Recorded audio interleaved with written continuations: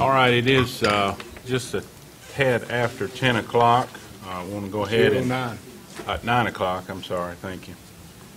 Bear with me, I'm not feeling real great this morning, but hopefully we're nearing the end of this. I think I have budget allergies or something.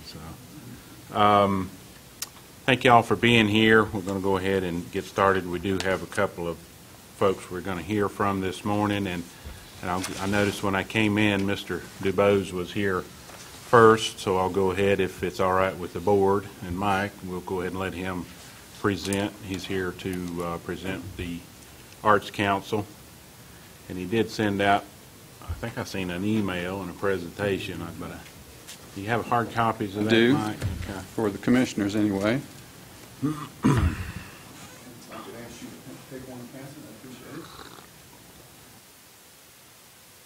Mike, I haven't used this before. This right button will advance me. Right. Okay. And the left will go back, and then the middle is a pointer if you need to point something out on the screen there. Good morning. I'm Mike DuBose. I'm the president of the Arts Council, and I'm here today to speak to you in support of our special budget appropriation request for $6,000. I'd like to start with advancing the slide. With stating our mission. Our mission is to enrich the lives of residents and visitors to Alleghany County through exposure to high quality and diverse art, music, and other cultural experiences. Some arts organizations exist primarily to improve the skills and opportunities of its members, or perhaps a segment of the population. You might refer to these as arts education organizations. I believe this, you have decided, at least preliminarily, to fund one of those such organizations that exist in the county, and I'm very pleased to hear that you are doing that. They do a great job. But I wanted to emphasize that our mission is broader. Our mission is focused on not a group of artists. It's focused on the public. It is our role, as we see it, to improve opportunities for art, opportunities for education within our community, to make the quality of life for our residents better, to make our town and county more attractive to visitors, more attractive to people who want to come here and live. So that's our role. I think it's consistent with Mike's message or comment in his budget package that budget appropriation should serve public purposes. I think our mission is a public one. And we embrace that role of being an organization that is enhancing art appreciation, enhancing opportunities for the public to be entertained, to be educated, and to improve their lives. Let's look at what we've done this year in advancing our mission. These are our primary programs for the year. The first is the Blue Ridge Read. Blue Ridge Read is a community read. That's the way it's generally described. It is an attempt to get as many people in our community to read the same book.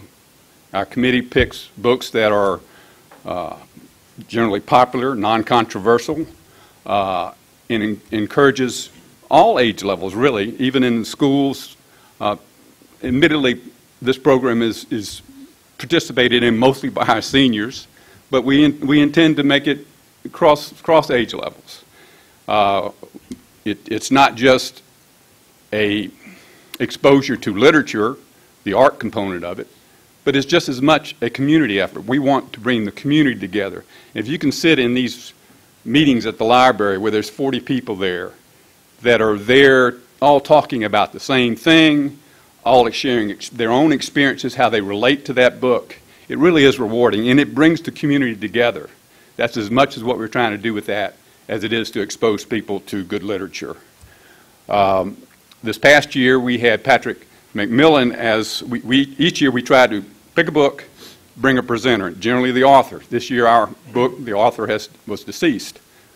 So we brought Patrick McMillan, who knew the author very well, and he came here to speak on the book. But he also has a unique background. Patrick is the director of the South Carolina Botanical Gardens. He's the host of an Emmy award-winning show on PBS, Excursions with Pat McMillan, and he happens to be a graduate of Alleghany High School, and I think has moved back to Alleghany and is now a resident of Alleghany County. His program, I was sitting there listening to it, while he talked about the book, he also talked about, and the book deals with the environs of our area. He talked about the flora and the plants of Alleghany County, and it was really interesting. But it really impressed me sitting there that I really wasn't focused on what the Arts Council was able to do. That we brought someone here that parents, because there wasn't too many children in the audience, but even if there were children, they could look at this gentleman making this great presentation and say, you know, I sit in the same desk he sat in. He achieved this, I can achieve this. My son and daughter can achieve that. And that had nothing to do with the art. I mean, that was just something that happened. And I was really proud that we were able to make that happen. Another thing we did this year was partnered with the Alleghany Community Theater to try to revitalize that. They've having some difficulties in fundraising and getting going. So we funded their presentation of the 12 Angry Persons, I think, that was put on at the courthouse. And it was really, to me, amazing to see people you know at the coffee shop, people you know walking down the street, on stage doing a terrific performance. And again, a sense of community. People like Donnie McCall, Brant Burgess, that you know in other, you don't know them as actors, but to see them on stage doing a terrific job is really a good sense of community. I was happy to be able to do that for the theater. Also related to theater experiences, there's a program that takes elementary children and exposes them to theater in an after-school program and in a summer program at Sparta Plays. We funded their presentation of Sleepy Trudy, which is back in May, I believe it was, and to see these, elementary kids, young kids, perhaps being on the stage for the first time, was really rewarding, and I think that gives them, inspires them to be able to, that feedback they get in the Sparta Auditorium, beautiful auditorium, big location, for those children to get up there and do that in front of an audience is wonderful. For the first time this year, the Arts Council partnered with the schools, which we should be doing all along, and trying to bring cultural opportunities to the schools that they can't otherwise afford to do their own. This year we brought STEM the Musical, which was a presentation that some of the school principals identified, and it was a wonderful presentation. We had all 3 elementary schools. Auditorium was packed, and they did a presentation that combined emphasis on the importance of science education, particularly the encouraging girls to go into science. It encouraged, it showed examples of how to deal with the bullying that occurs in schools, but it did it in a theoretical format where there was dance, there was acting, there was music. And I tell you, that whole auditorium, those kids were moving up and down, they were dancing in the seats, they were moving their arms, they were singing. Larry, you were there. It was wonderful. We hope to do more of that type of stuff with the schools. We actually have a grant application in with North Carolina Arts Council that may give us as much as $10,000 to do these kind of programs. So we're looking forward to that next year. A new thing we did this year was a music series during the winter, And the Beat Goes On, that took place at Muddy Creek. And what we tried to do here was bring, one thing, we wanted to provide something for the town, for the county, to do in the winter when things slow down. So the first Sunday every month, we had artists, singer-songwriters that don't normally perform in Sparta. And we had them on a bill, and we had people come in. This is the first time I've really realized that we're making success in drawing people into the town. We had people that only came to Sparta to see that show. They were following the artist. They saw that on the artist's tour page they were going to be in Sparta. They came to Sparta that Sunday night, have dinner at Muddy Creek, watch a show in a very intimate environment, room no much bigger than this. They were able to interact with the artist before and after the show. We had Kyle Petty, who was one of the performers. I never knew Kyle Petty was a singer, but he was a pretty good one.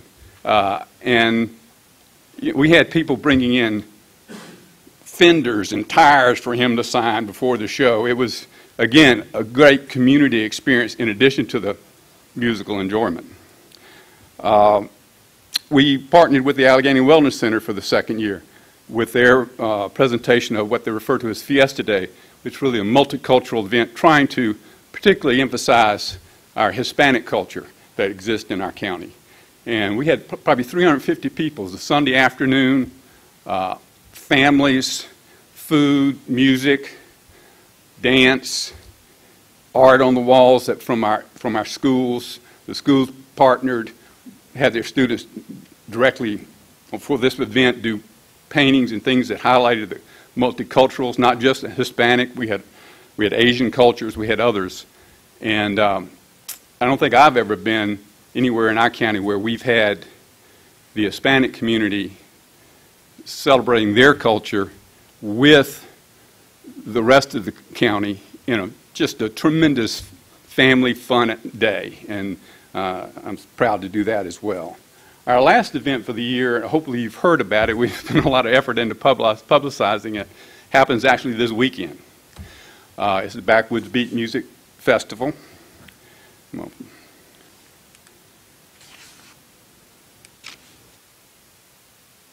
This is a busy slide because we got a lot going on.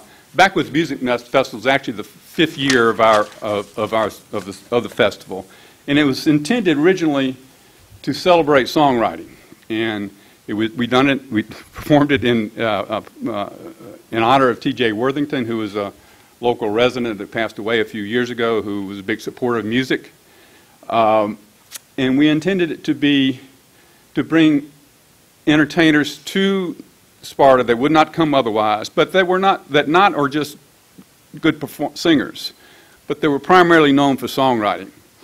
And this year we have 2 outstanding performers, one for Friday night, one Saturday night. Matricia Berg on Friday night, Mary Gaucher on Saturday night. Matricia is well known as a writer of country music. Any of the strong female anthems that you heard Tricia Yearwood sing, Bettina McBride sing, most of them written by Matricia Berg. But I'm particularly pleased with us being able to get Mary Gaucher. I don't know if you saw in last week's Alleghany News the article that Bob Bamber put together, wrote. It's an excellent article that hits exactly what we're trying to do in terms of celebrating songwriters. Mary has an interesting life, and in this article, which revolves around a TED Talk that she presented, she talks about how songwriting healed her, helped her deal with a lot of personal demons that she was dealing with. She didn't write her first song until she was 35, but she is now a Grammy Award-winning singer-songwriter who is using music, songwriting as an avenue to help heal people's issues. Her current project is working with veterans. She works with a veteran group that she pairs up with a veteran and their family, and that veteran tells their story, the family tells their story, and she helps them put it into a song. And it really is therapy for the veterans. And she's going to bring that to her latest album, Rifles and Rosary Beads, is the result of 12 of those experiences where she's taken individuals and their families and helped them deal with their issue through song. And that's what our program is about. But as we were planning this program, we really wanted to do more than what we've done in the years past. We wanted to do something that would be a festival, a true festival for the town, for the county. We had thought about what else we could do. We have the art show that we used to do, Art of Maine. It got postponed from last July, and we've decided to package that with this program. So on Saturday at the Sparta Presbyterian Church lawn, we will have the art show. We have 10, 12 of our local artists. We have 10 artists from out of town coming. Should be great. Tents. Hope for good weather. So we have the art show. We have 15 other singer-songwriters performing at Laconia, performing at Muddy Creek during the day. All of that is free. We have children's activities in the alleyway next to the chamber. We'll have art-related children's activities. All of that is free. And we have the 2 concerts. In addition to that, we have songwriters workshops where each of the songwriter at Jam House will put on a workshop for 20 people. Those workshops are sold out. The Saturday night concert is sold out. So we're getting a great interest in the events. But there's a lot of other activities that you can enjoy just walking down the street. Hopefully we'll bring people into town. We've worked with the businesses, made them aware that we're doing this. Some businesses are having special programs this week to take advantage of it. So we're really hoping that we increase the economic benefit that will come from the festival. The impact of our programming, we think we've had over 2,700 attendees at our events. Now, obviously, some of those are multiple, same person comes to multiple events, but still, we've had events that drawn in 2,700 people, approximately. And I think that's a pretty good showing for our county. We have a program of over close to $40,000 being spent. Our program is intentionally structured to be diverse with both music, art, with all music, art, theater, all aspects of art. We're purposely intended to be diverse, both in terms of the artists that are doing this activity as well as doing things that will bring a diverse audience to the program.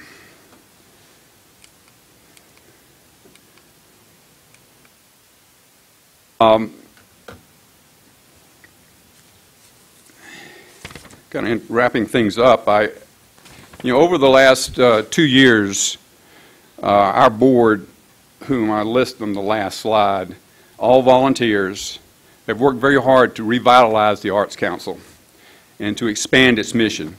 Previously, the Arts Council was nearly invisible, and it was totally government funded. And it used those funds to provide to other organizations who would put on their design programs.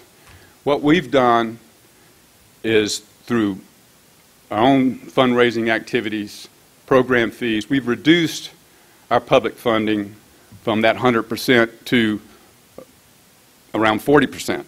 We have reduced, the amounts are the same, but we reduced the percentage that those funds coming in as to the total budget to about 40%. We've reduced the amount that the county is providing to us from something like 50% to 20%.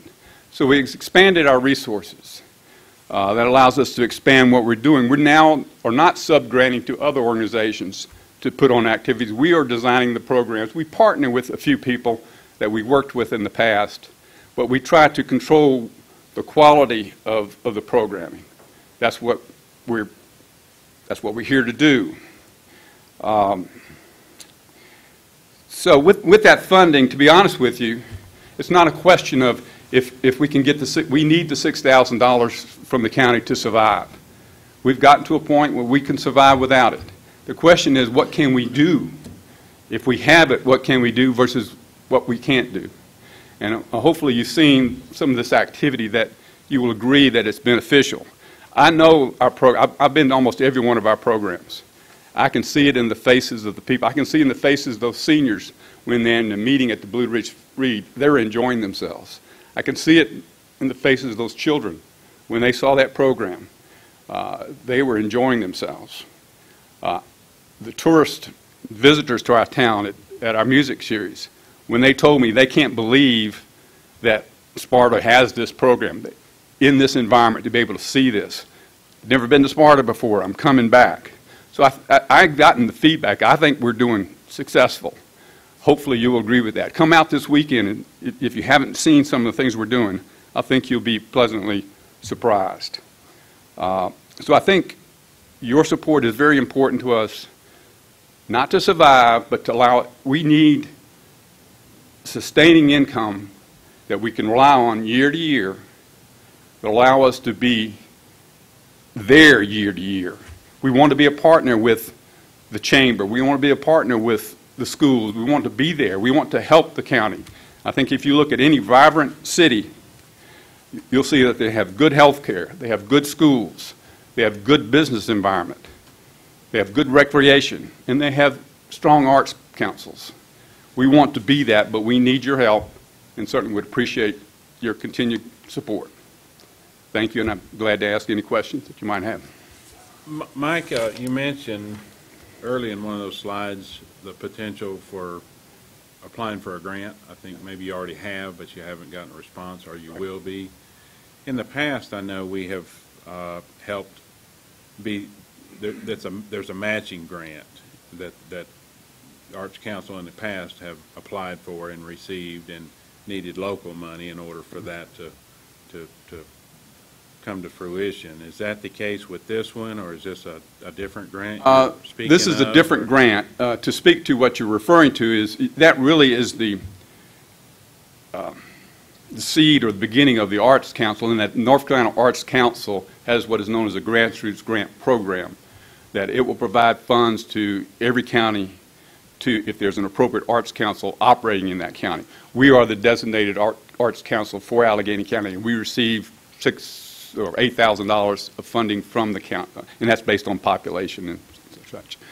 To be clear, that the county, in the past, practically each year the county, the $6,000 that we've asked for you is really tied to that $8,000. NC Arts expects us to match that money. It doesn't have to come from the county, but they expect us to match that money with our own fundraising. In the past, that has come from the county and the town. So just any local matching. Right. Okay. The grant that I referred to that we hope to get from the schools is purely, an Arts Council has to ask for it or be the party to receive it, but there's not a requirement of any local matching. We can spend that money completely for the program that we're trying to produce for the schools. Thanks. Any other questions? We have a organization that came to us, Genealogical Society, and basically said, we understand the tight straits the county's in. We would like to defer funding for this year. Now, I feel young whenever I get around those guys because I'm a volunteer and I go to the museum. If they can do it, why can't you? You said that you needed to continue. We're kind of hurting here. That's your decision, sir. Well, I'm not going to tell you I don't want my $6,000. I think I've made my presentation as to what we do, and I think it's worthwhile. I think if we don't get the county funding, we'll be doing less of it.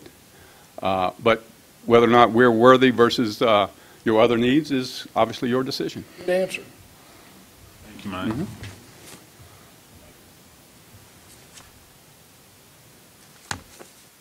Next on the list, Mr. Chad Beasley and Company. There you go. Glad to see everybody. Good to see y'all this morning. Good morning. Thanks for having us.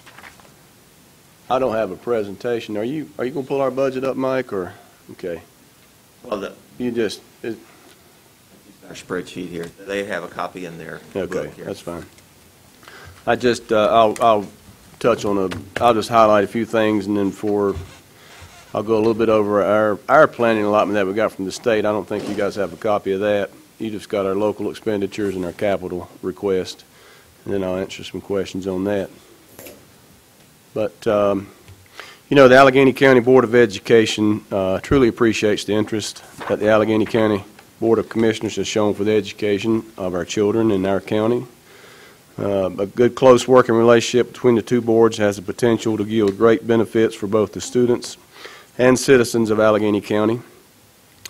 We've constructed this budget with a great deal of thought and with consideration of the financial issues currently facing our county. This year, we will continue to get our small school supplement funding, but as benefits continue to increase, the funds cover fewer and fewer salaries within our system. For the 2019-20, the planning allotments that we have so far from the state, they continue to remain the same. There is a drop, and I'll talk a little bit about that, but some of that funding we don't get until school starts and budget's been passed by the General Assembly. Additionally, the outlook for the funding we receive from the federal government, it's still unclear as well, so we don't know those funds either. We believe that for a community to thrive and prosper, the local school system must be at its very best. Alleghany County Schools is doing great things for our children. Our dropout rate continues to be one of the lowest in the region, actually one of the lowest in the state. The graduation rate has continued to increase and is above the state average again. Our CTE graduation rate is, I think, over 98% this year, so it's one of the highest around too. We're doing a great job of producing graduates who are career and college ready. Our ability to continue to deliver a high-quality education to Allegany's most precious resource, its youth, has been severely compromised, though, by the drastic reductions funding in the past 8 to 10 years. Even though we began to see some increase in funding in 2015-16, these reductions have hampered our abilities to provide the most basic of instructional personnel and instructional supplies for the children. We need your help to be able to continue to properly equip our students for their future. We continue to dramatically improve the education that Alleghany County students receive. We are currently working with Schneider Electric to implement an energy savings program that should yield thousands of dollars and reduce utility bills over the next few years. Hope we can be a part of that talks when we jointly meet in August, if we can get that meeting set up. An investment in our children is an investment in Alleghany County and Alleghany County's future. We need your support, your help in a very difficult time for children of this county. We stand ready to continue our partnership with Alleghany County Board of Commissioners and the citizens of Alleghany County. And me, my board, our staff here would just like to thank you for your support and your commitment to our children. So I know you don't have this in front of you. I'll just kind of touch on a few things for our planning allotments that we get from the state, our 2019-2020 planning allotment. The figures I give you, we actually have a decrease of $1.7 million right now from the state. But, as I said, some of that funding we won't get until spring of 2020 and possibly during the year. So, but anyway, just to throw a few figures at you, our classroom teachers, right now we have a decrease of $1.5 million in funding for that. Our central office administration has a decrease of over $2,000. Our non-instructional support personnel has a decrease of almost $5,000. Our school building administration has a decrease of $121,000. Our instructional support funding is down $16,000. Our driver education training, we have no funding for that right now, which is a $20,000 decrease. Our CTE months of employment, we're down 1 month right now from last year. Our CTE program support is down around $300. Our disadvantaged student supplement funding is down almost $2,000. Teacher assistance is down $115,000. Our children with special needs is down $56,000. Our academic and intellectually gifted is down a little over $200. Our limited English proficiency has been decreased by almost $5,000. Our transportation, one thing that has an increase, we've been increased by $72,000. And we have an increase in at-risk student services of about $12,500. So as you can see, that doesn't look good, but that's what we have to plan on right now is a budget that we don't have, and we're $1.7 million less money than we had last year. We know that we'll get some funding. We don't know what it'll be, but we feel like, I've talked with Cindy, our finance director, and she feels like hopefully we'll be back about even where we were from last year. But as things increase, benefits increase, just like our small county supplement, it doesn't pay as much, and it doesn't cover as many salaries as it used to years ago. With that being said, that's why we come to you, and that's why we need your help. And we appreciate the funding that you guys have supported us with the last 4 years since I've been here. We couldn't do it without you. And like I said, I don't want to sound like it's doom and gloom, but we Always a challenge. it's always a Every year- challenge. every Yes, year it at is a this challenge, point. you know. And we've got a lot of things, a lot of good things going on in Alleghany County schools right now, and we'd like to continue that. And as far as our budget request, yeah, we've requested more than we received from you guys last year, but there again, we feel like if we can get fairly close to the funding that we had last year, we'll make things happen. So, but with that being said, questions about capital projects or local expenditures? Question? I would say a big thank you to you and all your staff for educating and taking care of our kids. With taking all the resources you have, and maybe it's not ideal, but you use it and utilize it, I think, to maximize the education that's going into this community and in these children, and got a great staff and a lot of good teachers that care for these kids, and I know a lot of cases these kids, this is the brightest part of their day, and some homes are challenged out there. We know True. that, so thanks. Question from Mike. Percentage-wise, the school system gets what out of our tax revenue? 30-some%, or? It's about between 15 and 20%. 15 to 20? Well, just the local appropriation, I guess, if you count the loan payments and count the capital, yeah, probably is about 30%, yeah. When you do your circle and you divide it out, or your tax record, it shows education, I think, is about the largest. Yeah, if you count law enforcement as a unit, sheriff, jail, everything, Yeah. they're just about equal with the school. But if you count those separately, then the school system is the largest by far. Yeah, and of course, you got to keep in mind, it's not only education system, it's by far the largest employer in the county as well. So I think people don't think about that all, which, as in most counties, the school system is the largest employer by far as well. So we want to make sure that it is, they have adequate resources to proceed. I know we don't technically pay the teacher salaries directly from the county budget. They come in directly from our taxes we pay to the state. So it's amazing how the state cuts funding to everything and brags about a $2 billion surplus this year, isn't it? That's correct. That's easy to do, It's easy to do, though, If we zeroed out the school, we'd have a $2.5 million surplus here locally, That's right. That's right. So, it is a challenge. I mean, and I don't foresee that we'll have a budget. We hope to have a budget from the state by November. We'd like, hopefully.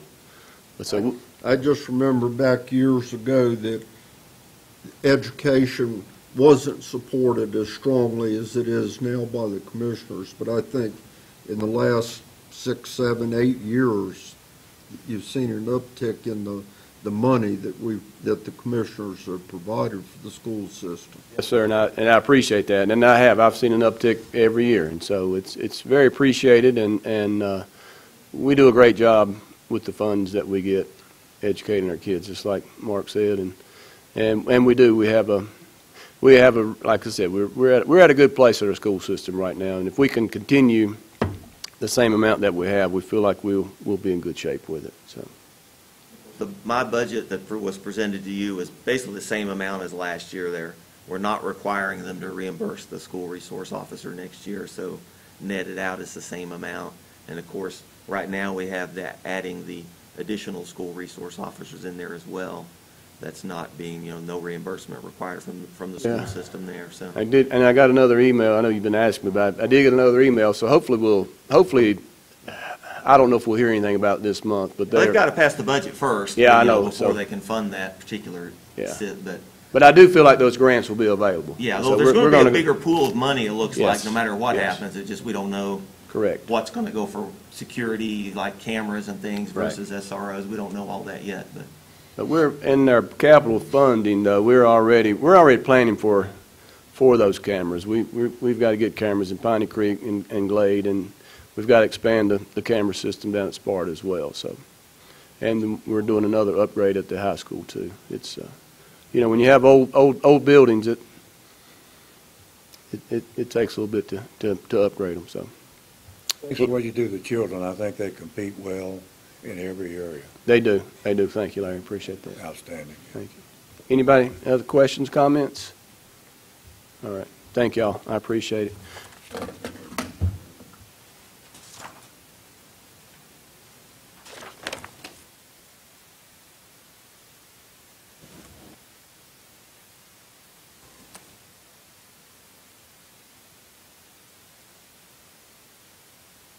Here. Transportation budget. We want to address that next. Yes. We talked about an increase in the general fund transfer to the transportation going from, let me find the right line here.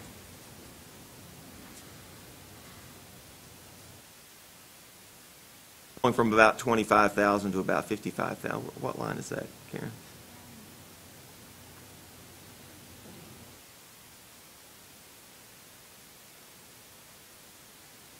Right here, sorry. But that's actually, we're going to need a little bit more than that. We're going to need about 81,000 to make everything balanced for next year. So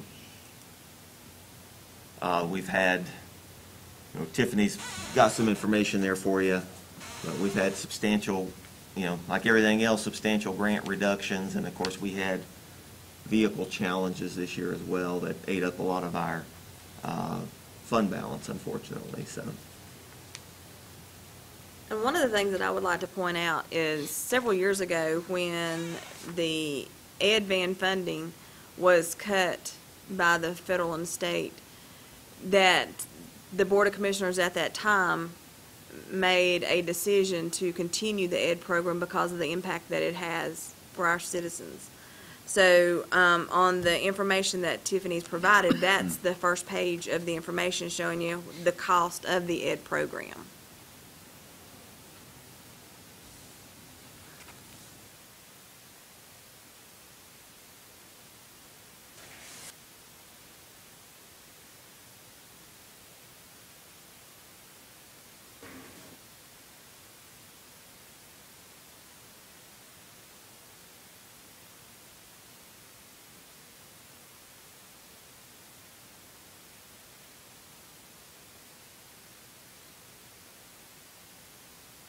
We've talked about ad nauseum over the last couple of months. We still have all the Medicaid issues out there that we're kind of like the school system right now.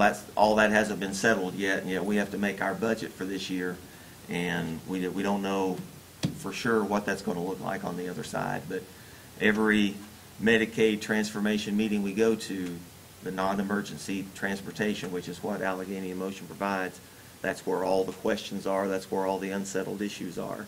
So hopefully this is a bit of a worst-case scenario budget, but, it's getting more expensive. The state gives us a little bit less every year and expects, our population is continuing to age. We have more folks that need the ed program, more folks that need the Medicaid transportation, so it's only going to continue to expand. Should we consider visiting our fees in any way? Have you give consideration to that, or have any recommendations to? I mean, I know we don't want to. It needs to be affordable, but at the same time, is there any room there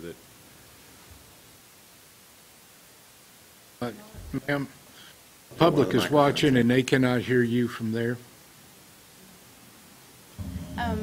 I met with the CTAB earlier this month, and we did discuss meeting at our next meeting to see about change in fees. we're going to wait until we see what we do get from the state and federal funds, and we won't know that till probably the end of July, 1st of August. The federal government has that October 1 to September 30 budget year that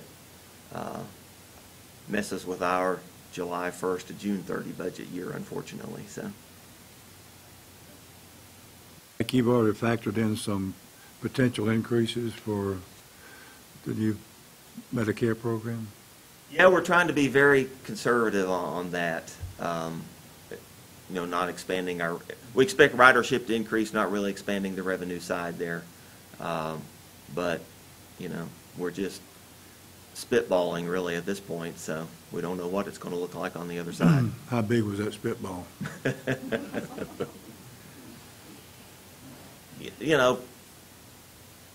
$10,000, something like that, so.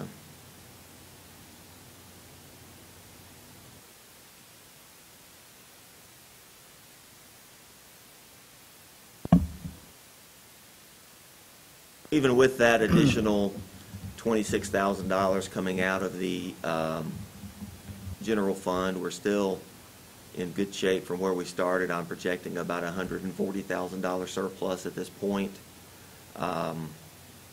I think we're still in good shape. We've made some cuts. We're up a little from where we started, but we've made a lot of cuts along the way as well. So I feel comfortable with where we are right now. What does that represent as far as tax increase? 142.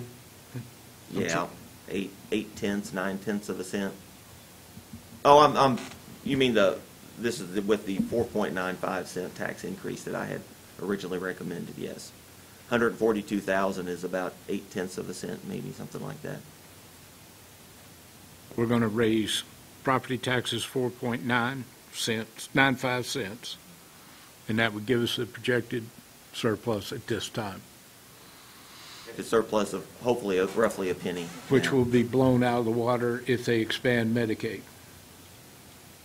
Well, possibly, yeah. I mean, assume, and you know what happens there, that there would be some adjustment in funding from the state if that happens. But,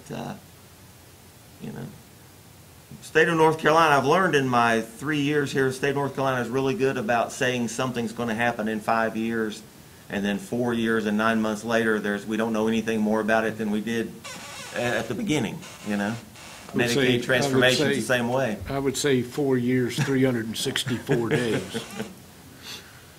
Or going ahead and starting something before they have it all figured out. That's what's frustrating. Yeah. Y'all don't run into that at school ever, do you? So, we're using a substantial chunk of reserve this year. We've had a lot of things happen, and so we need to at least start the year with a surplus going in for next year. Hopefully we'll do better, I could add another $30,000 to our projected sales tax revenue, but we'll just leave it where it is and leave that as a little cushion there, so. He told me a long time ago, don't spend future income.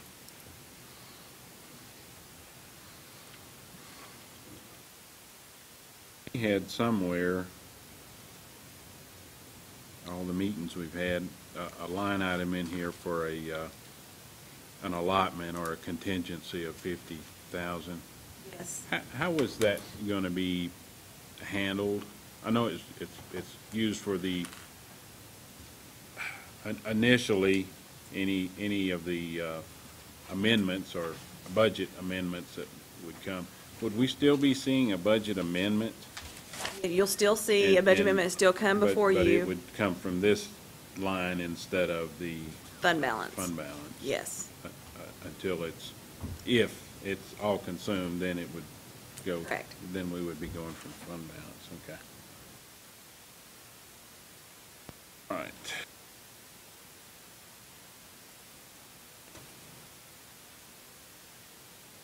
Anything else? Well, we do have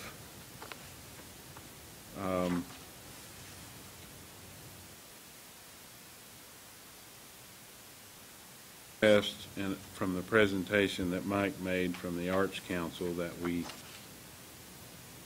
passed over until we heard from him. that we do need to reach a consensus on. It's 24. Best is for 6,000. And I would ask where the board wants to go with that. The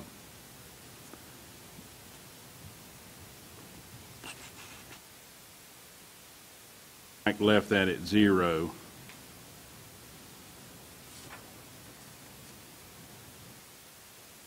So of the board.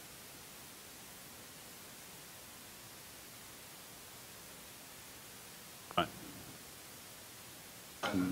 I would support.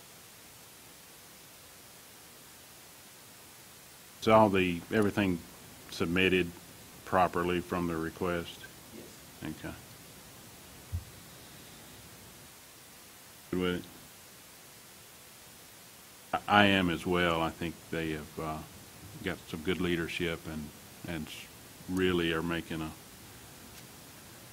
lot of impact in our community and with our schools too. So I think it ties in what we're trying to do, get more people in town, get more people spending money. And that's what it's targeted at, as well as the education for our children. I could support it if we went back to the Genealogical Society and added their money in. They have just as large an impact.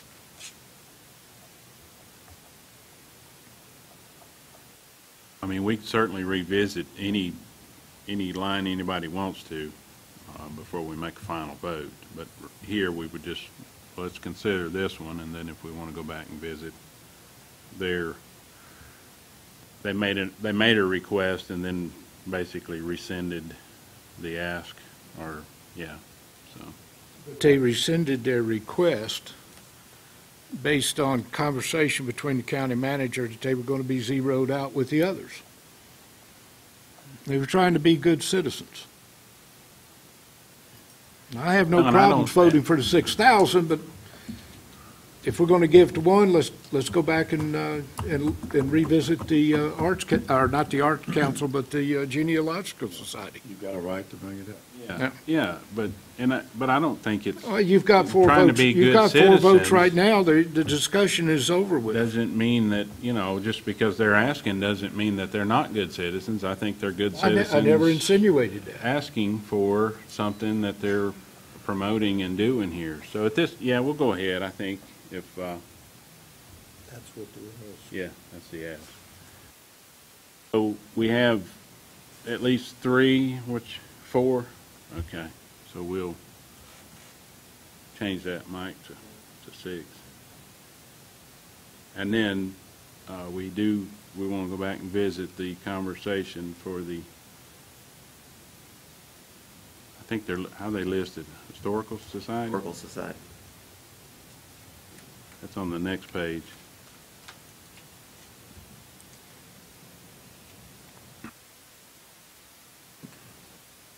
Historical Society. What's, I would say go with the requested, well, they rescinded that, but I would say go with the 2,500. They do a tremendous amount for this community. Running the website for the Historical Society, they take in documents, they're storing them, they are doing the interviews now. They're doing a lot. They've also taken on that, the mortgage for that new location that they're at. Their fundraising, frankly, is not keeping up. Mainly because I guess the average age of the membership is probably in their 80s. Makes me feel young every time I go to a meeting. Thank God Cindy Atwood's there. John, they're doing the Alleghany Memories, is that what you were talking Yes. about, the interviews? Yep. Okay. I mean, I think they're doing a lot, but I struggle with giving it if they're not asking. I mean, I think if I think if they really needed it, they would not have taken their ask, they wouldn't have taken it back. I You would know, remember, I would I wasn't remind you that involved in Mr. that DeBose said that conversation. he could get by without $6,000, but they could do more if we gave them the $6,000. Right. And this Historical Society is in the same situation. They may be able to get by, and they have told us in a letter that they could get by, but they could do more if they received $2,500. And whenever we started looking at an $18.3 million budget, $2,500 is not that large a sum. I agree. But there again, I mean, they're the ones that have, I just, I think if they needed it, I wasn't involved in that conversation, but if they needed it, and they wouldn't have sent the letter, and I think everybody got a copy of the letter, so, yeah. I think in the past that we've supported the Historical Society. They keep records of this county that nobody else keeps. They do the history of the county. They have a great museum, but with their board of directors this year, they've seen fit not to ask for the $2,500. I would have to go along with their board of directors I would love to give them the $2,500, but I'm not going to force somebody to take money that says they don't really need it this year, but now next year they want to be considered next year. They're not asking for this not to be a reoccurring expense on down the road, but with their organization saying they don't need it this year, I think they're being responsible to the citizens of the county, by making that statement. Last year, they asked for 2,500, and my initial recommendation was 0, and I informed Yeah. them, and they came and presented to the board, and the board at the time decided to fulfill the request at 2,500. This year, same situation. I informed them they were not in the initial cut, and they said they've chosen not to move forward. They don't need it, so, yeah, I agree. I'm 100% for the Historical Society. I think they're a key element, and they're a good draw in the county for the people. But if they say they don't need it, I would like more organizations to step up to the plate with that attitude. It surprised me when I heard that, but I do know that they had received some good donations this past year, and that probably has a lot to do with this request. Probably. But I want them to be back next year if they need the money. So Larry, what's you favor supporting it, or? I'm mixed on it, but, and I love to see groups raise their own money. If they say they don't need it, unless they were forced into saying that, I'm okay with not giving them anything. I wrestle with it too, but in all fairness to all organizations, I would be more happy if they walked in here and requested $2,500 in the budget, so, invite them back next year. Really gives them some brownie points for next year, so. They do a great service for the county. No doubt about that. Yeah. I think we're unanimous in supporting them and appreciate what they do, and honoring their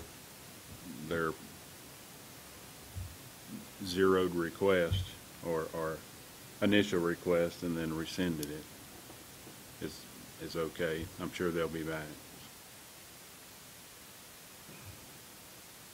I think the issue's settled. After a while, you get tired of swimming upstream, so let's move on. All right, anything else? Did we have any more funds that we needed to visit? I can't,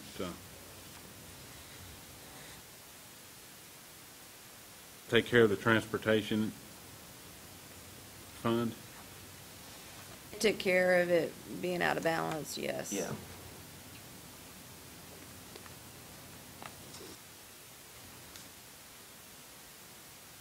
We have fees, copies of our fees that we, Yeah, we'll get them during the break here. okay. Speaking of breaks, it'd be a good time for That's one. exactly what I was thinking.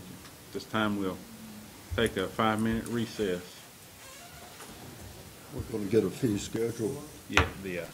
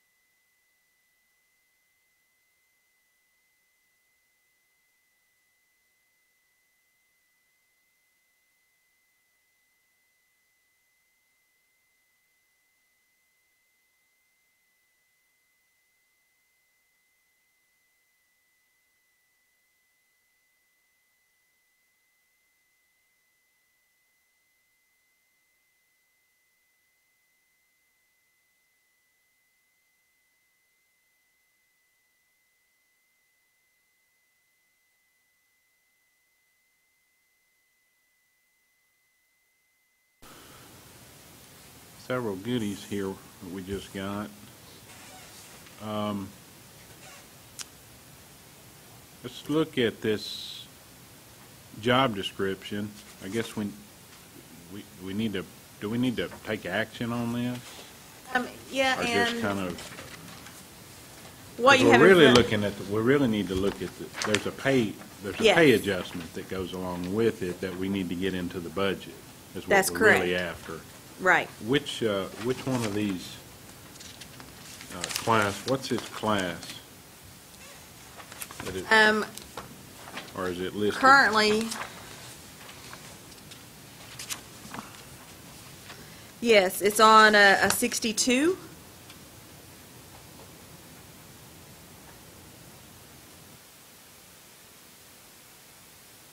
Went from a 61 to a 62. So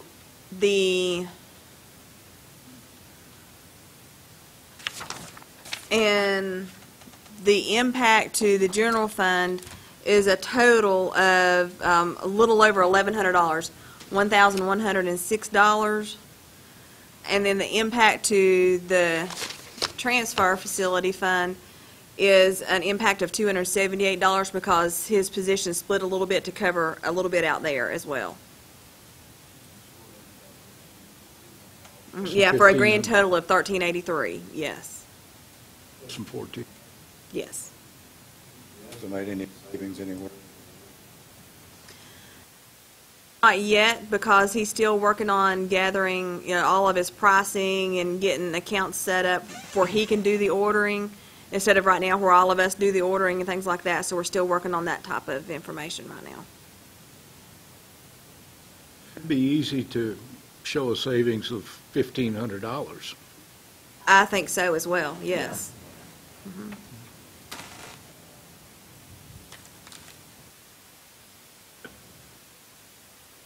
Adjustment. The exact numbers? 1,586 Gave him two. plus 270, less than 1,700.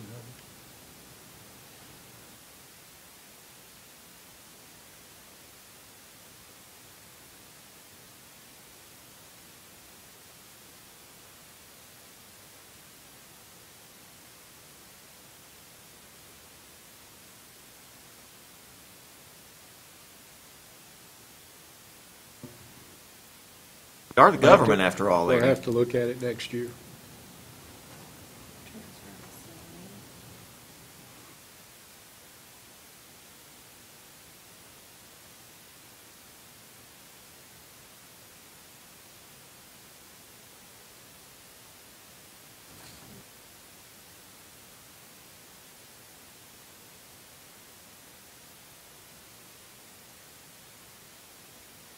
What did we?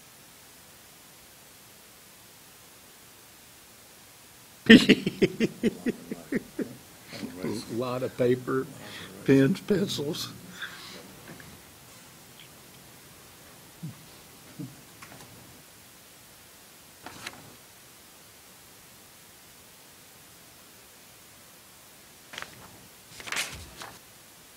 For that? We just got him in the general fund and also the transfer facility side. Or does,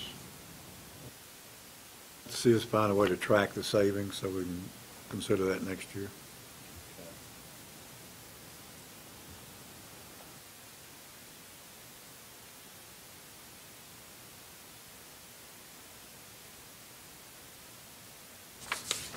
we approve the job description now? Can we approve? That's, or should we bring it to one of our next meeting? I think when you pass the budget and you pass the pay plan, that job title is in here, so it would be in conjunction, you're approving this when you approve the pay plan. Typically, the pay plan is approved when you approve the budget itself. But as far as the job description, Job description. we've got to do that. Itself, I think we Yeah. should probably go ahead and we'll pass it this way and have all the financial side of it, but I think the documented job description Make should a be. motion, we pass the job description. Well, I think I would prefer to do it at a regular meeting, our next regular meeting, as far as the description itself. Okay, so you, on the first meeting for you all in July? Okay, Put on there and take official action. okay. It's okay. I mean, That's the only choice. I don't know that that is the only choice, but, and it's part of the budget, kind of, but kind of it's not, so whatever y'all want to do. If you, Technically, approving the increase in compensation for it is part of the budget. Approving the creation of the position is technically a separate item, you know. And as long as you've got the money appropriated in the budget, then you can, with the job description, can wait till July 8th. It couldn't wait till October 8th, but it could wait till July 8th. let's just do that. Regular meeting.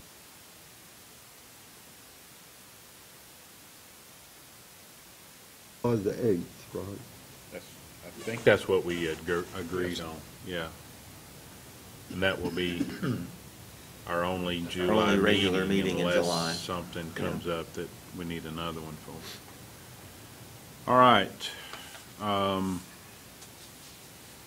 think Karen has some, I also would like to make Some items. another, we had talked about an EMS had received a donation for the Stop the Bleed.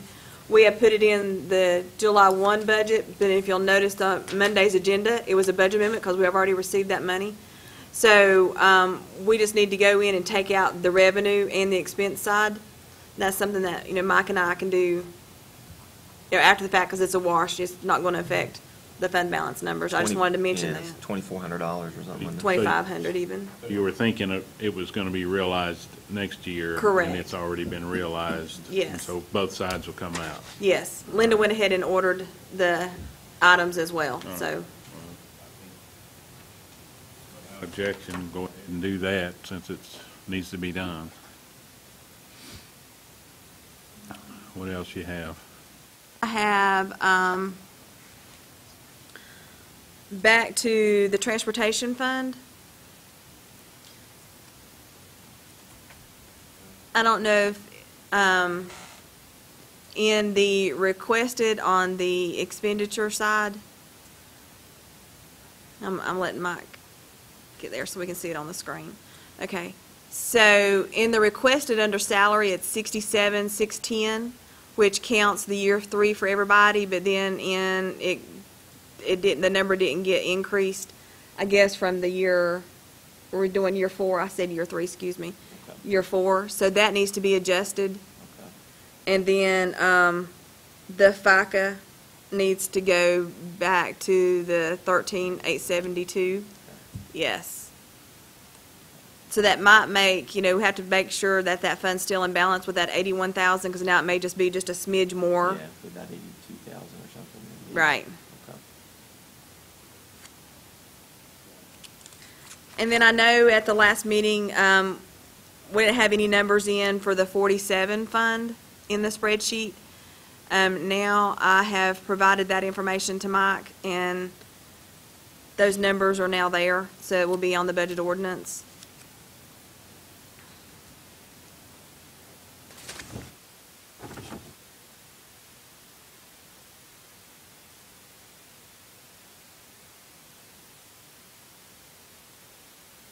Then also on the library, the 64 fund, the library memorial book fund, the same conversation on that one, and as well as the 71 school capital.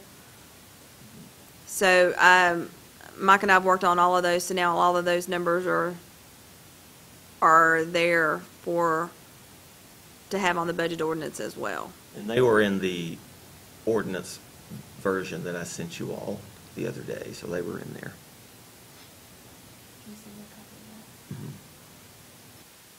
It was just a draft, but yeah.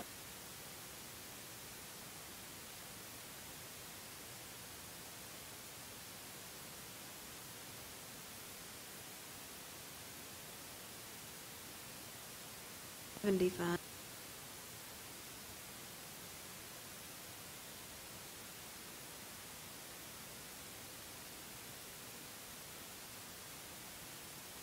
We had talked about, where the tax office had to go ahead and purchase the vehicle. So that's what I was just saying right there, that doesn't reflect taking the vehicle back out. The vehicle was Well, 24,000. We'll lower that, 24,000. That's a per. Correct.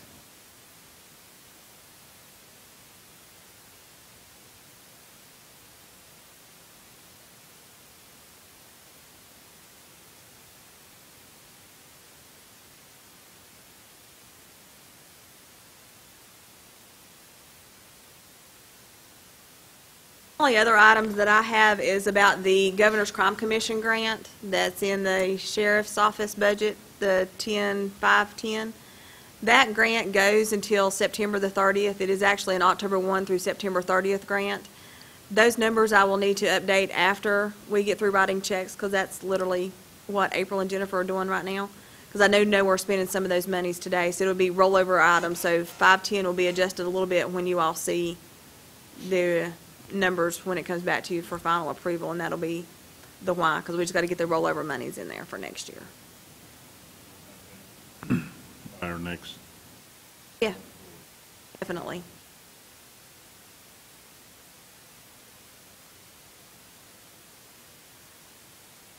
get everything. That's everything I have, thank you. Do you have anything else? I had a couple things on the solid waste fee schedule when we get there, but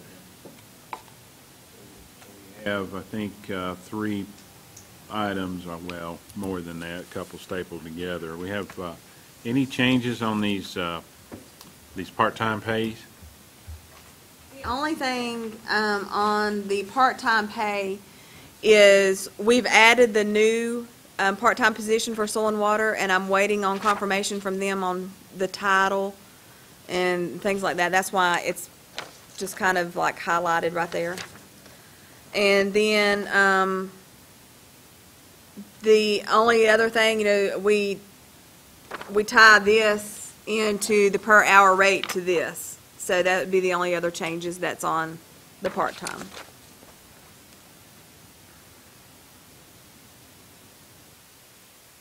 Questions on any of those? If not, we need to take action and approve that.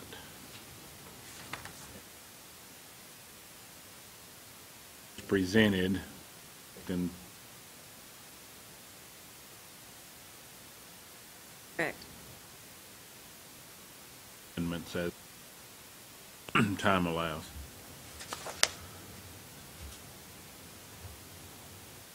Would entertain a motion to approve part-time.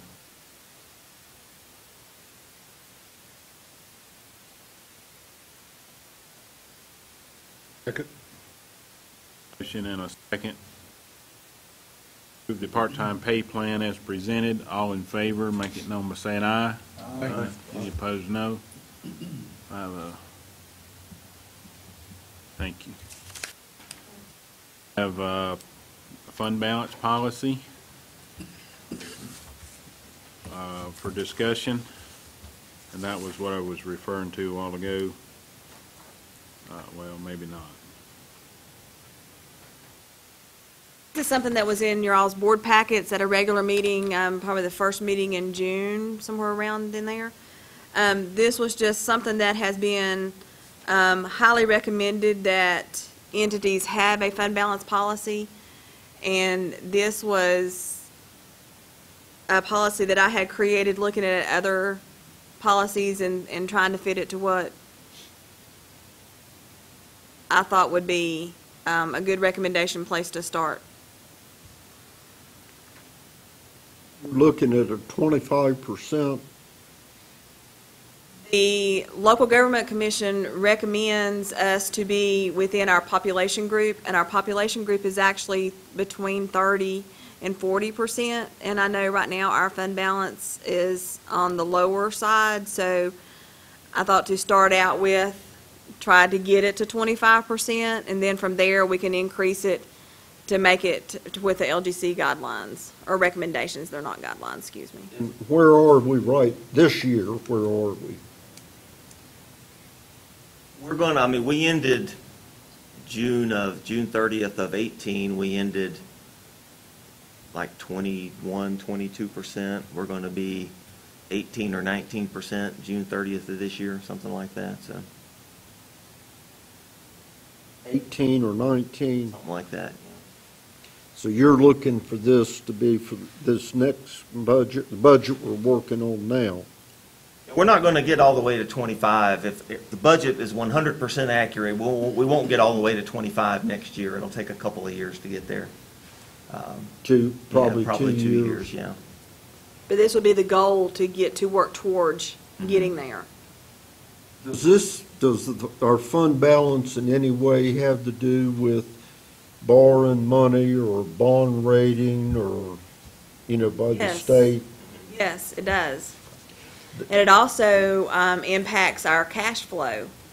The lower we are, the less desirable we are to the state. Yes. Correct. And the more challenge it is with cash flow as well.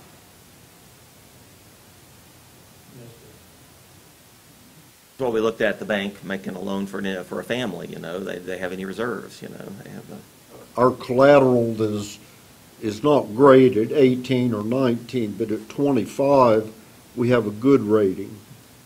We have a better rating. They prefer it would be between 30 and 40%. So 30 gives us a good credit rating. Yes. 25% is 3 months of your expenses, so that's a good target, You're looking at 30% in 2 years or 25% in 2 years? I think getting to 25% in 2 years would be a healthy goal. I think we have ran between 20 and 24% since I've been a commissioner. And I'm just going from memory. But what's kind of interesting to me is the bottom, the lowest they will allow us to go is down to like 8%. At 8%. 1 month, yeah, 8.33%. Well, That just but blows at that me time, away. Well, if we get down to 8%, they will come in and they will take over for us. Well, and they will- could. They could choose to, and we'll be getting letters.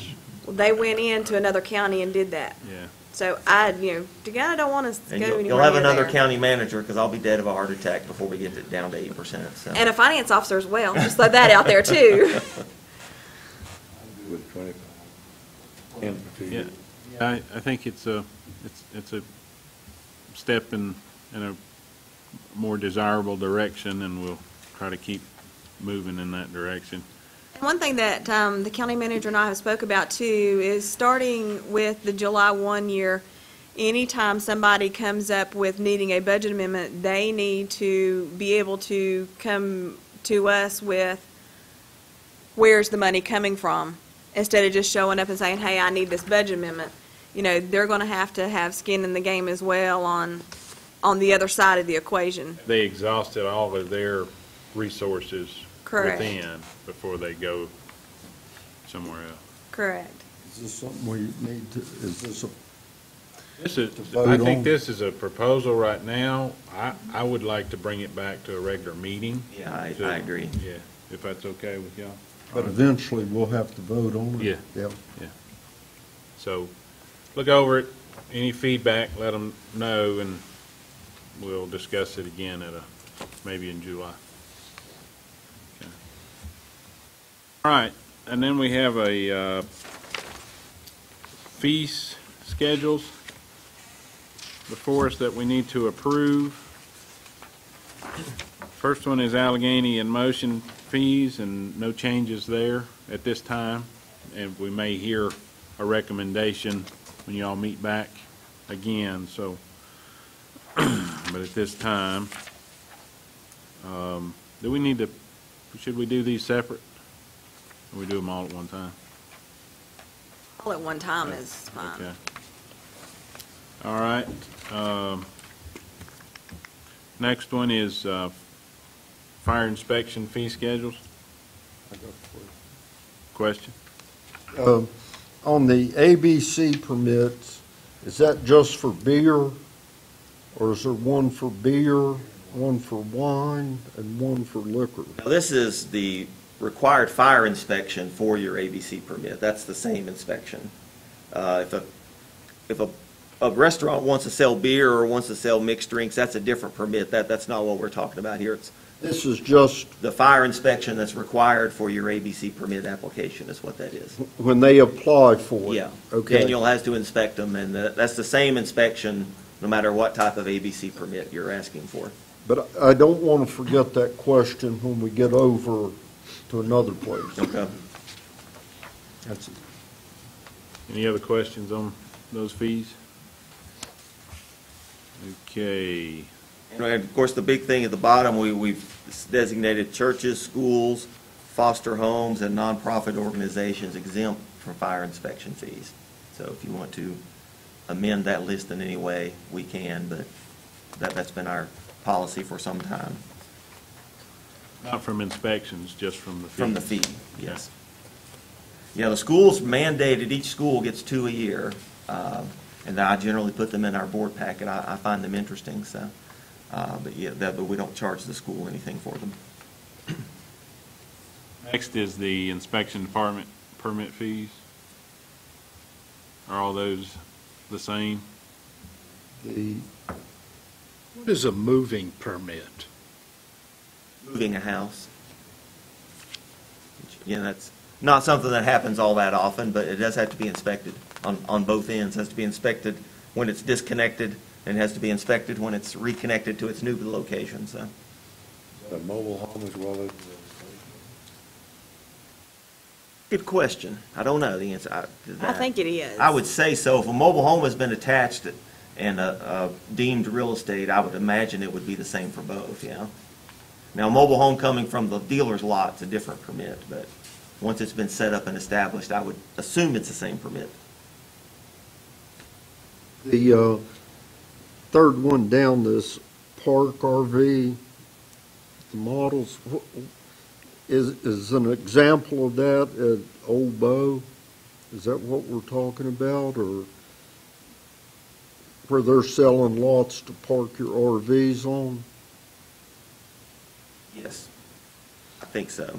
And that's just a $200 fee? And it's an accessory building. Oh, I'm sorry, yeah, I think it's for a garage to park your RV in is what it is. That's for a garage to park your RV in. So that's if they build a small building. Mm-hmm. Is there an inspection fee or anything to park the mobile home and hook up to the electricity and the septic No, when the tanks? electrical and water connections were established, they required an inspection. But if you move your RV in for a week, move out, Bill moves his RV in for a week, there's no inspection for that, no. Okay. Same at the campground, at the fairgrounds, you know. The electrical connections were inspected when they were installed, but then there's not one each time. Now, aren't those lots are sold as a permanent residence for the RVs?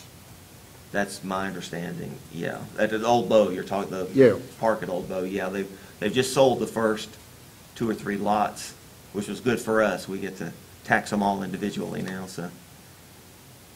40, 50 some thousand per lot, but there's no inspection for that, to park your RV there permanently.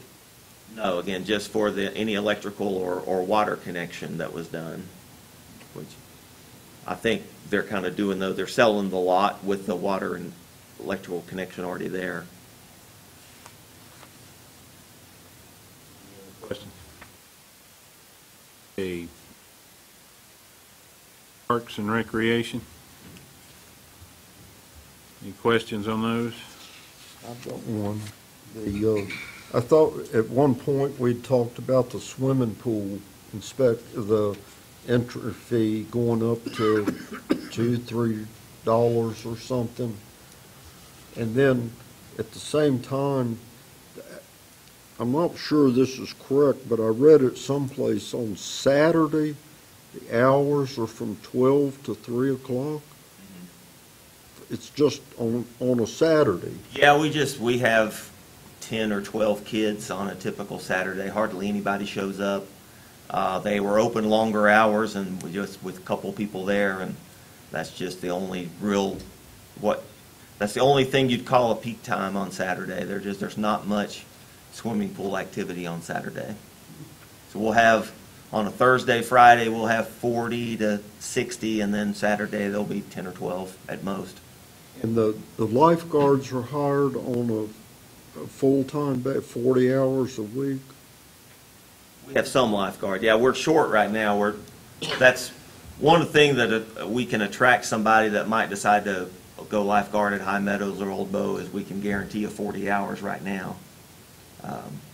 Do they lifeguard for 40 hours, or do they have other functions? It's not quite. No, they're helping with maintenance and cleanup and things like that as well. Yeah, it's not quite 40 hours of lifeguarding. Well, I just remembered at one time we talked about raising that daily fee. We have, and again, we can. I don't know that we're quite ready to do that. I'd like to get all of our upgrades completely done before we raise the fee on that, so maybe we'll look at that for next summer. So, When will the upgrades be done? well, the salt system will be fully implemented in the next week or so. The large sliding board, we have to get an engineer to stamp our design, and that's going to be a couple of weeks away probably. So we're not we didn't know about that up front, unfortunately. So we're going to have to. That's going to delay that a little bit. Plus, it's a pretty big construction project. So we may plan is to close the pool one Saturday and try to get that installed in a Saturday, but it won't be this Saturday or next Saturday, but hopefully before the pool year is over.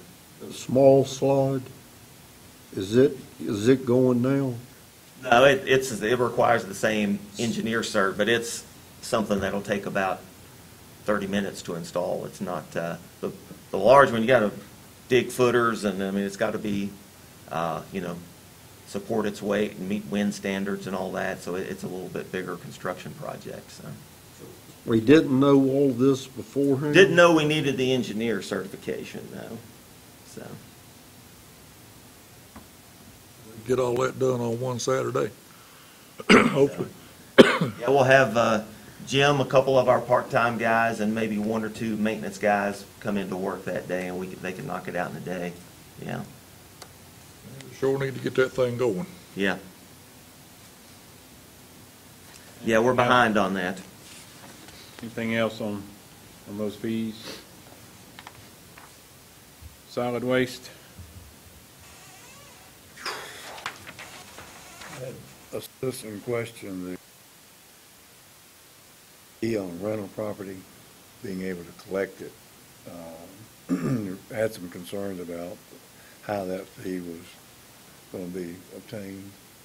I haven't talked to him more about seeing if it can't be added to the security deposit, but apparently he's had a history of people leaving.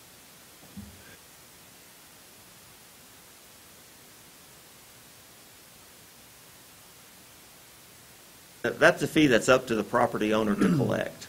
Whether it's rented, vacant, whatever, you pay that. If it's a household, you pay that fee. It's no different than rent, of somebody skipping out on the rent. It's really not any different there. Property owner's responsible for the solid waste fee and the property taxes and everything else on the property. So we have a few citizens that own multiple rental properties that complain about this every single year. But I mean, that if you want to be a landlord, that's part of the responsibility of being a landlord. My interpretation of what he was saying, Mike, was more about the fact that a renter could incur additional solid waste fees that he was not aware of until they had moved out and gone. I see. Commercial, Charge it to my property or something like that. You know of any way we can help in that situation? Generally, I What they're mean, charging it to. individuals are, it's pay as you go if you have fees, or you don't generally have accounts. I don't know particular situation you're talking about. I'd have to think, I can't right now visualize the scenario, but there probably is one. I just can't visualize what that is right now. If you got a renter that brings in a couch or tires, then there's a fee for that. Do they have to pay for that on site? Yeah, Okay. that's pay as you go. All right. Yeah. And anybody that has a commercial, a business, and they rent their business, they are notified once a quarter how much is owed on that property. So I mean, I know it's once a quarter, so it still could be, a couple months behind, but still. It's sent out every quarter. The renter on a residential, they pay as they go if it's above the standard. Is that right? Sorry, I didn't understand the question. I apologize. If I rent property, I can take my garbage there and not be charged unless it exceeds whatever the Right, items your are. normal household garbage would be, There's no fee. There'd be no other fee than for the- that, yes. What the landlord pays for. Mhm. Okay. If there's something extra, then they pay for it on site. yes, That's true whether a renter or an owner. that's correct. Okay, all right. We are changing that. We're dropping some of the bulk item fees for now. That's proposed on the solid waste fee schedule here. Not to charge for mattresses and couches and things like that anymore. Still having bulk item charges for animal mortalities, because those are kind of a special handling. Couple of things on the solid waste fee schedule. The brush and evergreen disposal, $60 per ton. Josh and I propose have a minimum $20 charge on that item, and the same on the animal mortalities, a minimum $20 charge. And then the tires, the tractor, semi-truck tires, going to have to go to $7. We just got the new pricing for next year from our tire vendor. They're going up from $72 to $90 a ton. So, did some research. Apparently, the average tractor or semi-truck tire weighs between 100 and 110 pounds. So we'll use 100 to make the math easy. That would be 20 of them per ton. 20 times 5 is $100. If we're having to pay 90 to dispose it, we can't get it there for 10, so we're going to have to raise that fee. So we're going to go to $7 per tire on that, instead of the 5 that's on your sheet there. We just got that in late last week. So we need to make that change Yeah. today. It was $7 per tractor or semi-truck tire. The $20 minimum on number 7 and number 9, I mean, I wanted to kind of get the board's thoughts on that. $7.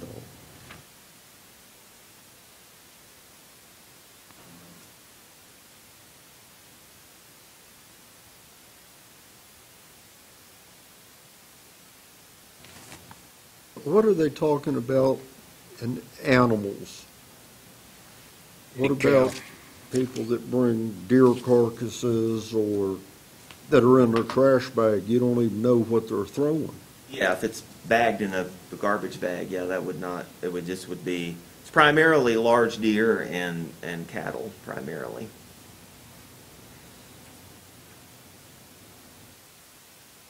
Anything you can legally throw away in a garbage bag would be just considered, household garbage.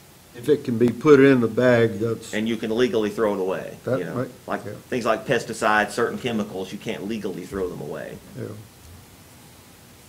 And there'll be new signs at the trash dump that'll have all these prices. Yeah, we're going to get a lot more signs out there, English and Spanish, of policies and traffic flow and all that kind of thing, yeah.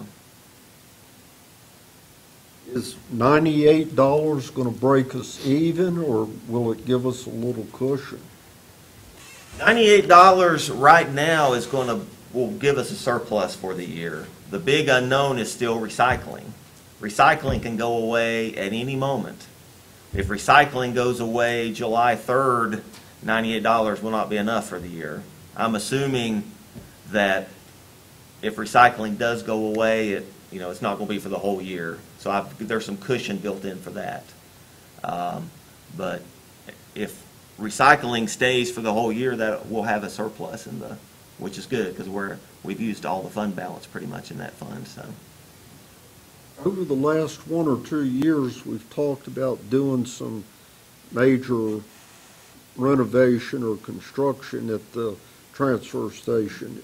Where are we on that? well, we've talked a few times. My original vision was basically having a separate drop-off location just for cars with residential garbage. There'd be 2 large trailers, one for your trash, one for all of your commingled recycling. That was the vision. But with the uncertainty in recycling, we're not going to invest any money in that right now until recycling shakes out and we see where that is. It's just, it's still very tenuous right now. About a year or so ago, somebody hit the lower part of where the trailers go in to be loaded. Is that stable enough? Yeah, we had an engineer. We did some repair work, and we had an engineer, Harold, help me his last name, Pruitt. Harold Pruitt looked at it and We're okay said that it was okay. Yeah. till somebody else hits it. Yeah, it's still, it's a tight corner. It will get hit again at some point. Yeah. So we're doing away with the $10 couch fee, is that what you said? That's the biggest complaint I hear out in the county is those extra charges. I think do away with them, people will utilize that more. Well, we're going to get a lot of couches in July. Yeah. There's no question about No that. doubt, no doubt. And a lot of mattresses. But you won't see them over the road by So somewhere. we've kind of built a little bit in for that as well. We're going to get a lot of couches and mattresses in July. Alleghany Cares will transfer. $98, where does that stand compared to surrounding counties? Ash is 135. Correction. They went up Okay, 150 150. in their, Okay. that's their budget Yeah. Monday. But of course, Ash also has convenience sites. You don't have to bring everything to the main location. So, if we had convenience sites, you're getting a little more for your money. So it's not an apples to apples comparison, but we're still match it very well. Wilkes is a pay-as-you-go each time to the transfer station. My other house in Johnson County, Tennessee is that way. It's pay-as-you-go. If I drop off, I'm usually paying $3 if I drop off trash, depending on how many bags it is. So there's different ways to do it. Well, if our sticker thing works, we should maybe receive less trash, Yeah. maybe. Or compensated for what extra Right. comes in. Yeah. That's- yeah. So the changes here are the $7 for the tires, and then you want to propose a $20 minimum for 7 and 9. Yeah, well, the tire charge, we had been giving everybody the first 4 tires at no charge. If you could bring in 4 tires at a time with no charge, that's going away as well. So every tire you bring in, there's a charge going forward. So we're the tire throwingest away county that I've ever seen on the face of the earth. I think every citizen of Alleghany County throws away about 15 tires a year, it seems like. So is Josh, you had a conversation with him on all these rates, Yeah, and we've y'all are on the same page? worked out the math, and he yeah. thinks that it's Yeah. appropriate and not going to hurt us and going to cover us well enough everywhere? Okay. again, assuming recycling doesn't go away for 10 or 11 months out of the year, then we're in good shape on the transfer station fees. I know $75 to $98 is a big fee, a big increase. That's almost a 25% increase, but that's just the state of affairs right now. How many years do we have left on our hauling contract? 2 more. 2 more. Again, that's another issue. Landfill space is more precious. Supply and demand. If you own a landfill and have available space, you can charge about what you want to charge right now, because a lot of landfills don't have any available space. So when that renews, our rate will go up substantially. You'll start looking at the renewal next year. Mm-hmm. Yeah. About this time next year, yeah. So are we good with the $20 minimums? One more question. Okay. The animal mortality is a $20 minimum. Like, I assume that $20 gets into the dogs and cats and that type thing. Is that, I mean, technically, you know, I would not intend for dogs and cats to be included in that, because I think most are small enough, you'd probably just put them in a garbage bag anyway. You know, if you had a really, really large dog, you know, this is intended to be livestock and deer. We could specify that on there. We can specify that on there. well, that's very fair. You know, a 1,000-pound cow costs you $30. You can't hire a track hoe to go out here or a backhoe and bury one for that. We got to get it to us, you know, so there's, Yeah, yeah. But, everybody's got pickups. yeah, we don't get a ton of cows. We get a handful a year, you know. But we do get deer carcasses, or sometimes the whole deer. Sometimes they've, you know, taken some of the meat and the hide and things like that. It's more of a skeleton, but we do get a substantial number of deer carcasses. What does DOT do with the deers that they pick up? Do they bring them to our transfer station? That's a good Yes, question. I've been there when they I brought think them by. they do. I think I think they've brought in some carcasses before, but I'm not 100% positive on that. We don't charge DOT, do we? If they bring them, I would hope not. I don't think so, but I can't say that with 100% certainty, but I don't think we do. They would just fix the, DOT would just fix up around the animal shelter. They would, we'd call it even with all the deer carcasses they want to bring us, right? They'd fix that water runoff there, so. Any other questions? Recycling is, to me, is a big issue. I don't know how we fix it. I wish there was a way to, if we had a source to sell recycling to, I wish there was a way to penalize or reward people for recycling. It's all supply and demand right now. You know, we've gotten better as a society at recycling. So there's more recycled stuff than there used to be, and there's less parties buying the recycled stuff on the other end.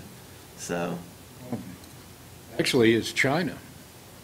Whenever they put the tariffs on China, China was taking all the recycling, and they had families that would go through and separate the various types of plastic, then they would reutilize. And they've stubbed up and cut back on that. They're not accepting recycling, so we have no place to take it. their economy is slowing down as well after many, many years of running at an unsustainable rate. You know, China, I'm not a scientist, but they don't have the right trees and all to make good quality cardboard. So they basically have to buy all the cardboard they use in China from somewhere else. A lot of it comes from the U.S., recycled cardboard. As the economy slows down, they're manufacturing less stuff, shipping out less stuff. They don't need as much cardboard these days. So they're still buying cardboard, just in greatly reduced quantities than they were. So just as an example. And glass, there's really no home for recycled glass right now. Every recycling company in North Carolina will tell you just throw it in the trash. If you bring it to us, we're just going to throw it in the trash and not pay you anything for it. So there's no home for glass right now, so at all. If we changes to them. Good with it, with the change to $7 And the 20 minimum. and the 20 minimum. Okay with it? Yes, sir. And the EMS, We can charge what we want, they're going to pay us what they Yeah, will. yeah. But we've actually had a very good year in EMS revenue. We forecast 410,000, and we're about 430 right now, something like that. So we've had a good year. Linda's done a good job collecting, and we've gotten better at that. I think that's one positive change with the kind of coming into the Baptist family. We're sort of a in-law or third cousin to Baptist now, but with the problem with the fees a lot of times comes in as we move people from hospital to hospital, how the insurance company classifies the trips and things like that. That factors into how we get paid. That's really helped with our fee collection. So our fees there are where we need them to be. Again, like John said, we all see our medical claims, and doctor charges $400 and insurance company pays him $62.12 or whatever. And you said our collection, what is our collection rate? Are we at 90%, 80%? Collection rate, I don't know as billed versus collected. I just know that we're over what we projected in total revenue in EMS this year. Because I think, 3 or 4 years, when we first came on the board, there was a lot of money out there that hadn't been collected. Yeah, we still write off a ton, but it's gotten a lot better, so. All right. Any other questions? I just, what I was asking a while ago about ABC permits, does the county have a ABC permit fee?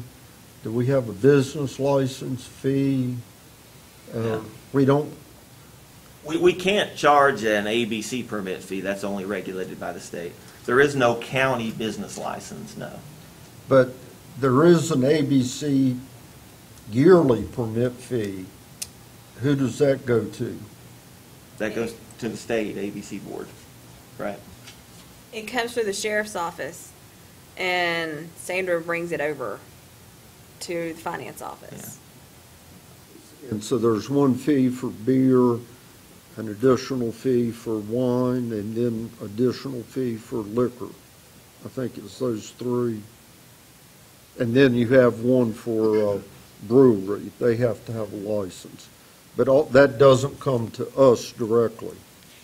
That's all set by the state. We're not. Yeah, we get a small portion of the ABC permit fee comes to us locally, yeah. But we're not, that's not our fee to charge and or collect, so. I said, on the building permit fee, there's also an ABC inspection fee there. Again, Travis has to inspect, Daniel has to inspect, and then before you can get your ABC permit fee. That's if you're going to start a business and start selling whichever beverage. Mm-hmm. Or if you're adding on anything like that, so. All right, any other questions on any of those? If not, I would entertain a motion to approve as amended, and I think the only ones that we did amend was on the solid waste page, $20 minimums to items 7 and 9, and the $7 fee for the large tires. Second. Motion and a second to approve the fee schedule as amended. All in favor, make it known by saying aye. Aye. Opposed, no. 5-0. Actually, we have 11 mixed beverage restaurants in the county right now, so, for 11,000 people, so one for every 1,000 people, so that's good, so. Ashe County's 2.5 times our size, they only have 12, so, got great dining and beverage options here in the county. And I could name 100 old primitive Baptist preachers that are rolling over in their grave right now. too. Watauga County has 130, so you can keep that in mind. They have 130.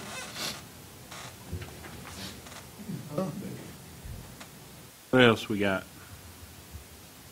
You good? And make adjustments once you get your crime commission monies arranged. Mike, you got anything? Okay. So we will plan at this point to meet back on the 24th at 4 o'clock for about maybe 10 or 15 minutes unless something new develops. I think we've got everything else covered. We'll be voting on our ordinance. We've already got the fee schedules to pay, and then there'll be if you've seen that email, there's a project ordinance that we'll need to approve for the loan for the senior center and, 100,000 loan. Place. Anything else? Will we have new updated sheets? We'll get those out to you today or tomorrow. I guess the only other thing, I'm hesitant to bring it up, but if you guys want to throw me a 2 or 3% raise, I won't turn it down. So We plan to have a discussion there. I have been doing some homework, got some Okay. information, and I want to talk individually with the members, and, yeah, hadn't forgot you there, Will. I'll get up with you. okay. Drew, you think of anything we've overlooked? All right, anything else? Anybody? What do you want us to do with these budget books? Leave them on here so that we can recycle? that's totally up to you. If you would like to keep them for your documentation, you're more than welcome to, but if you would like to leave them here, yes, we do recycle them and use them again. You could donate it to the Historical Society. So. I don't think it'd welcome. You want to discuss school resource officer? Yes. School resource officers, Larry's.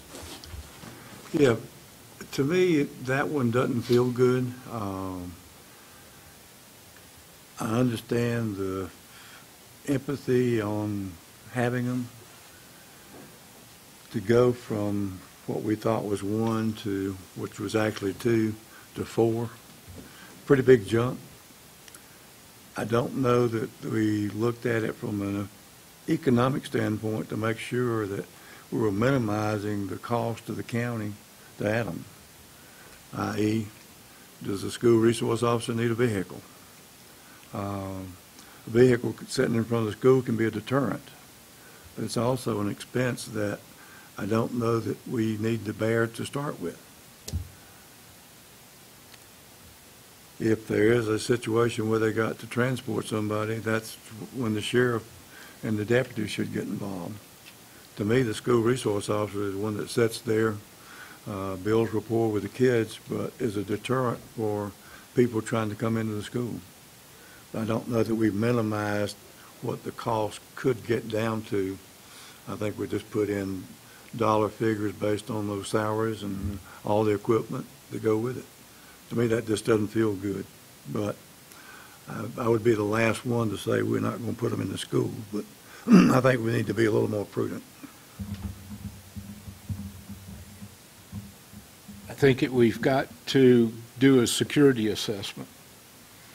And unfortunately, if we do a security assessment, if we are going to take it seriously, we're going to end up spending a whole lot more money. Right now, we're just putting one body in a school. He may be armed, but we are not looking at the locks, points of access, things of this nature. Now, we've got 2 sources that we could do a security assessment with. George Peoples did it in the Army and also with the South Carolina Highway Patrol, doing security assessments for courthouses. He's offered his services at no charge. The NRA is providing that training. It's a week school. It would be in Washington, D.C. at their headquarters. They do not charge for that. It would be per diem cost. Once we've got someone to go in, look at the various schools and advise us on what is needed based on a threat, and we haven't even defined a threat, then I would feel much more comfortable that we're meeting the needs.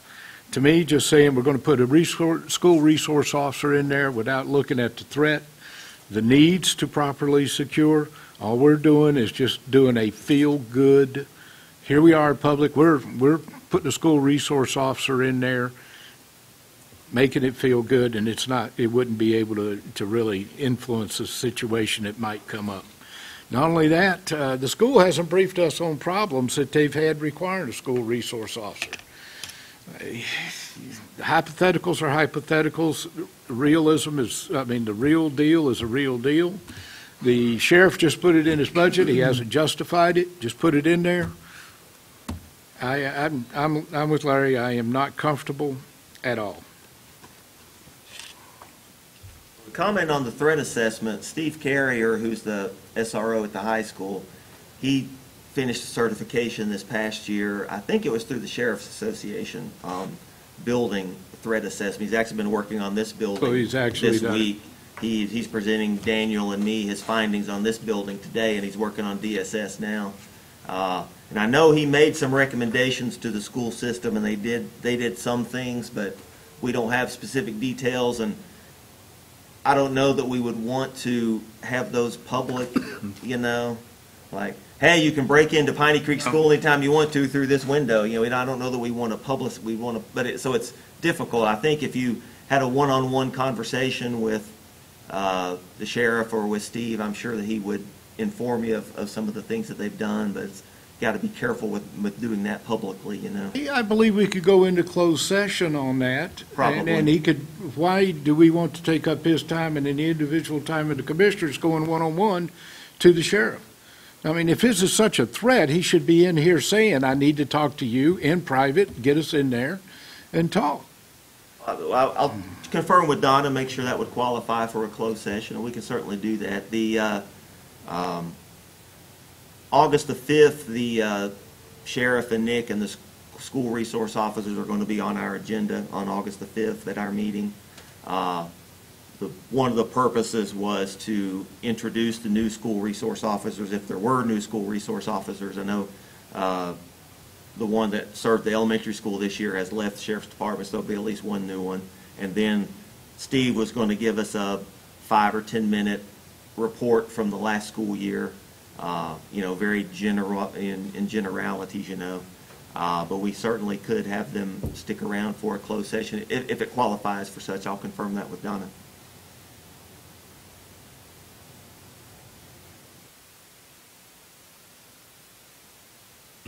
They weren't available July 8th because they were going to be in class, so. As far as the cost goes, I did reach out, Mike and I have communicated on that. I wanted a breakdown. We had discussed it roughly, but the cost for the SROs, first year cost, for everything is just over $100,000. That does include a vehicle each. And if you took the vehicle out, that would be $60K each, about $60,000 each. Of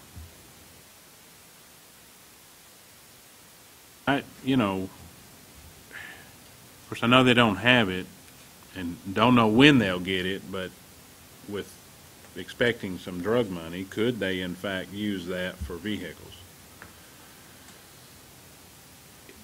When they realize it. And maybe, as Larry says, maybe we could,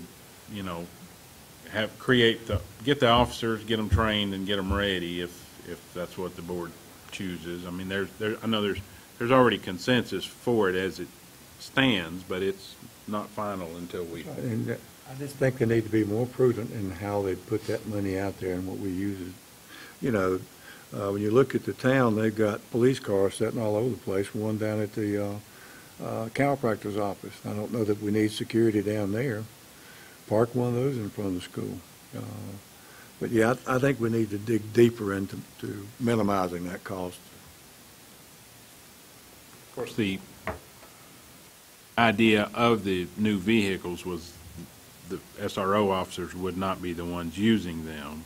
Correct.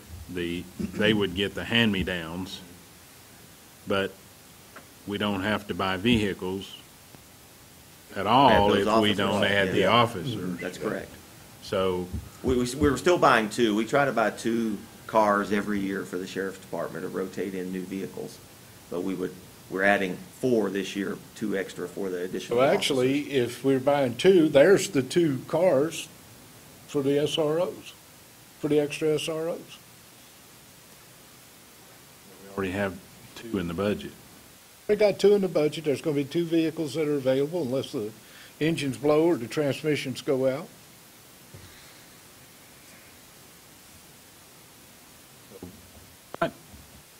A conversation regarding that and see what the feedback could be, and maybe we'll revisit, maybe take an extra 10 minutes at the final. Of course, if so, and if we make an adjustment, we may have to go back and retype the ordinance, but that would be pretty easily done and approved, I think. fairly quickly. Would make me feel better, yes. Thank you. Anything else? Now's the time, or when we meet back on the 24th. One more thing for Monday is we'll need to do a reimbursement resolution for this year's capital loan as well. Because the jail, laundry equipment at the jail, we're going to need to buy that like right away. So we want to go ahead and do the reimbursement resolution on that. So there'll be budget resolution, the project ordinance for the $900,000 project, and then a reimbursement resolution for this coming year's capital loan. So it'll be three ordinances/resolutions.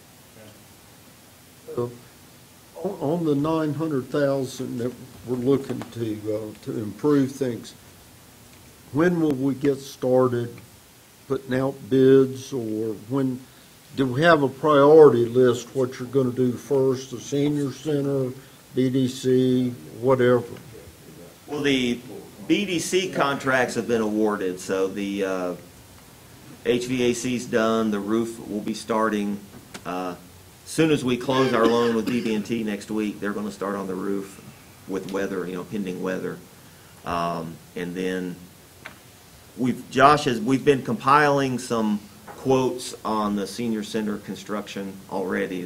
We've got 3 or 4 in already, so we're going to start on that pretty quickly. Have we signed all the documents with the senior center about With the wellness center, no, not yet, but we should have that.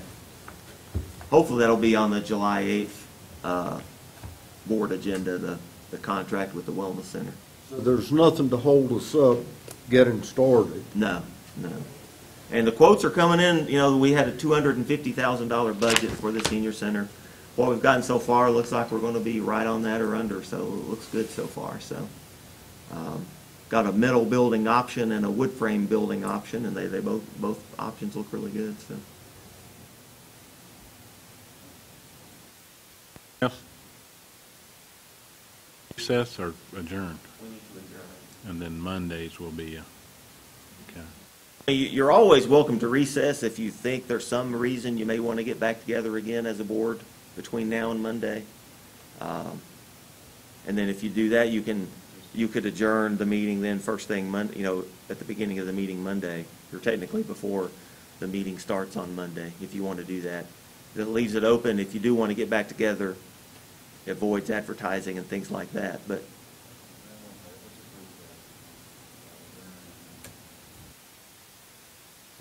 Monday is scheduled for 4 o'clock. Is that still okay with everybody? Okay. All right, we adjourned until Monday at 3:59. Thank y'all.